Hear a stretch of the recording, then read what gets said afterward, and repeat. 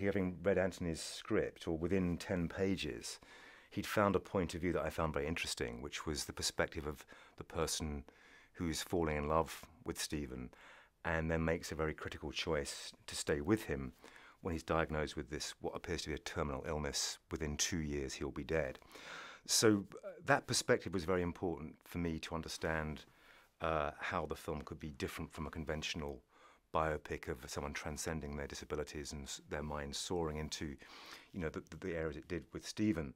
And so the film doesn't become really about his scientific career, although that's embedded in the story.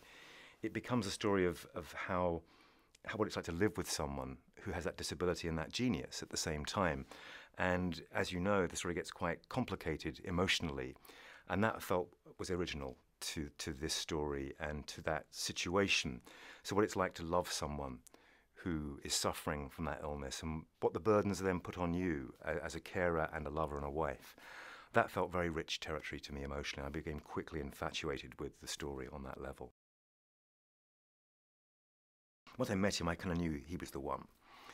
We got on very well. His passion, his ambition as well. And this is an ambitious role for an actor. It's not one that you can just step into. It's going to make big demands upon your physicality, on your emotional life too. It's not, again, it's a role that has an emotional cost, I think, for the actor who's going to do it. And that's very true of Jane's character too. Once I'd met Eddie, and I kind of knew, okay, this is going to be great. And you go through a little dance, and then you end up, that's the one you want to work with. And then Eddie threw himself into very intensive preparation, both physical and psychological, which I was privy to and supportive of, and dipped into some of the preparation in terms of meeting people with MND and meeting with medical staff with MND. And my role with him was to, I think, give him confidence and to support him, and not to criticize him, but to just support his preparation, knowing that he's doing something that's really scary. Because if he doesn't work, any given scene, the film's not going to work if that role does not come off in every scene. And, I think it does. So it was a brilliant choice.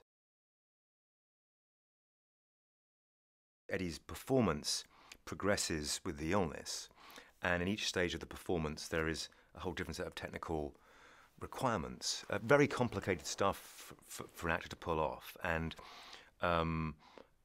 Eddie's sort of commitment to that was amazing, and it came at a physical cost. I mean, every day he's in a sort of stress position for most of the day in some awkward way, and that's all a given.